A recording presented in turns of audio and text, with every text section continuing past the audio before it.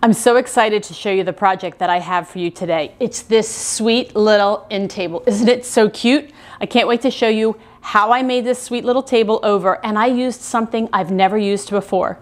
My name is Cindy. I'm with reinventeddelaware.com, and we love to repurpose and reinvent all sorts of home decor and furniture, and then we love to share these projects with you here on YouTube and over on our blog at reinventeddelaware.com. And this little end table is up next. Let's get started.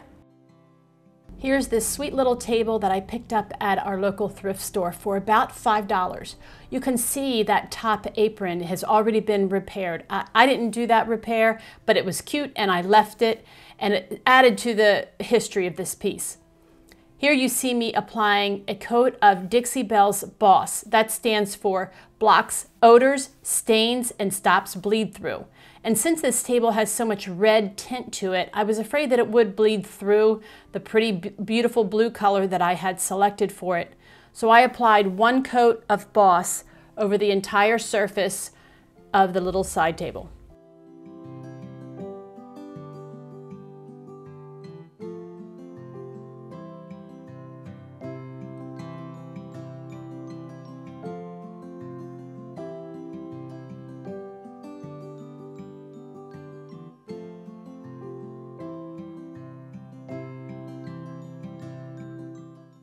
I wanted to show you how I like to paint spindles on legs like this little table has, or even on chairs. If you paint up and down in a vertical motion on a spindle like this, you'll have a lot of runs where all the little ridges are. So what I like to do is lay off some of the paint from the brush onto the spindle, and then I go back and forth, kind of in a flicking motion, back and forth, back and forth. You can see me there doing it, and that eliminates the runs. I applied 2 coats of Boss, and I allowed about an hour between each coat to dry. When it was completely finished, it was time to pull out the paint.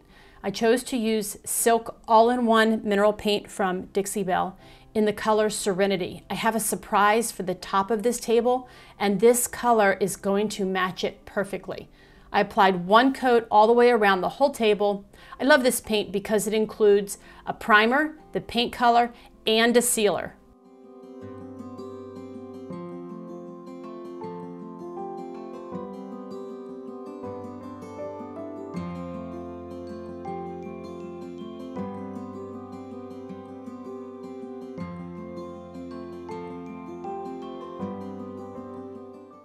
You'll notice that I turned the table upside down to start with. That's because when you're painting spindles like this, you're bound to miss some areas underneath the spindle that you won't see until you turn the table over. So just to get that part over with, I turn it upside down to make sure that I've covered all of the areas that I might have missed if the table were painted right side up.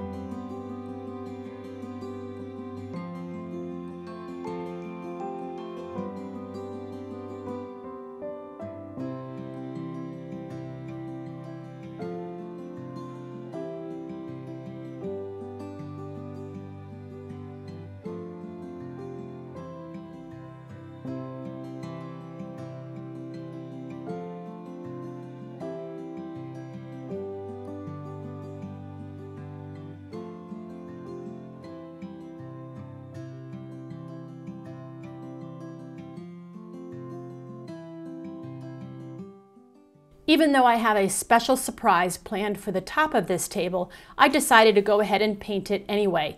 I didn't want any of that dark color to show through the paper that I would be using. Oops, I almost let it slip, didn't I? I still love the distressed look. It's one of my favorite looks, especially on older pieces like this. I like to take a flat edge knife. Uh-oh, I've got to go get my dog.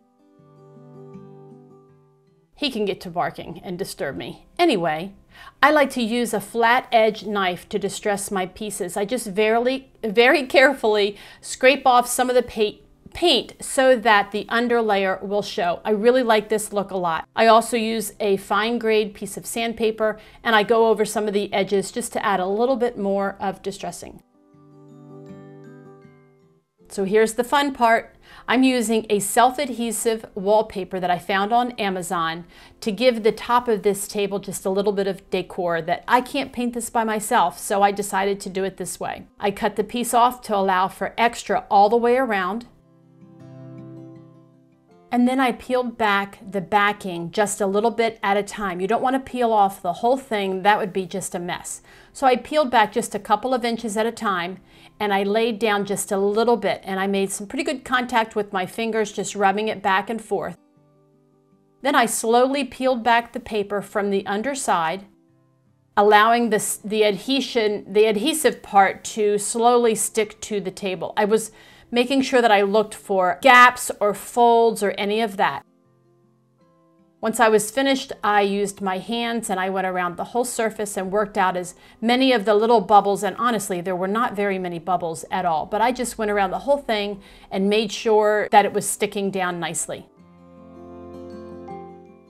I took a soft, clean cloth and folded it flat, and then I used that to help my hand even out the amount of pressure that I was applying to the tabletop. Now for the scary part. I'm just kidding, this isn't scary at all. Remember the table had that pretty scallop? Well, I want to make sure that I highlight that. So I put a fresh blade in my X-Acto knife and I used a 45-degree angle against the edge of the curve of the table, and I just carefully cut off the excess paper. It went along very smoothly. I took my time. I used my finger, my thumb there, you can see on my left hand, to guide the blade as it went along the curve of the table. If there were any spots that I missed, I just used my blade and just went back and cut it off.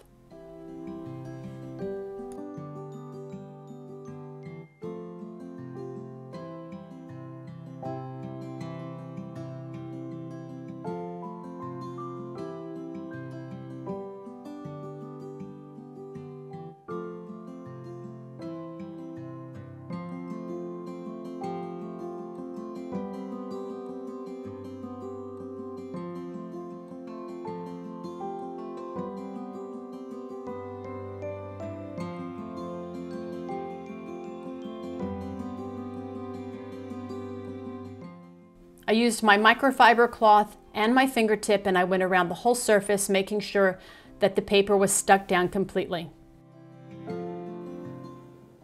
All right, let's take a look at the table. There's my little Barkley wondering what I'm doing. Scooch over, fella. So here's that sweet little table. I love it. The color that I chose, it was Dixie Belle's color called Serenity. It's in the silk all-in-one paint line. And that color goes perfectly with the paper that we put on the top. Love this vinyl paper. It was so easy to use. It's self-stick. It cuts perfectly. You can see how I took that razor blade along this pretty curved edge, and it just was so easy to apply. That vinyl paper will protect, like if there's a glass sitting on the top that has condensation or maybe a plant that leaks. There goes my dog, hold on. Okay, he's settled down. Let's get back to this sweet little table. So this little table would be really cute in a living room as a side table. You could store magazines or books on the bottom shelf. You'd have a place to put, you know, your cup of coffee in the morning or a glass of iced tea in the afternoon. It would also be really cute in a bathroom. So I can see pretty little jars like my blue mason jars filled with cotton balls or Q-tips, that kind of thing, and maybe some pretty hand towels folded up nicely for the bottom rack, for the bottom shelf that's down there. It's a nice place to put a plant. It just looks so cute. I love this little table.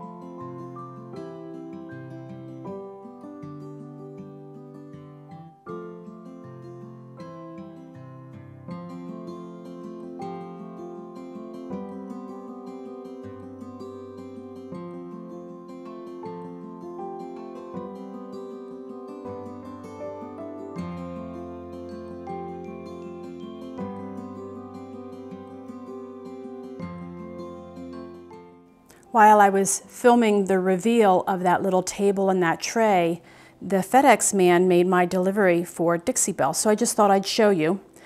This is the color that I used on that table. It's called Serenity. It's from the Silk All-in-One Mineral Paint line with Dixie Belle. Wonderful paint. It includes the primer and the sealer and the gorgeous color.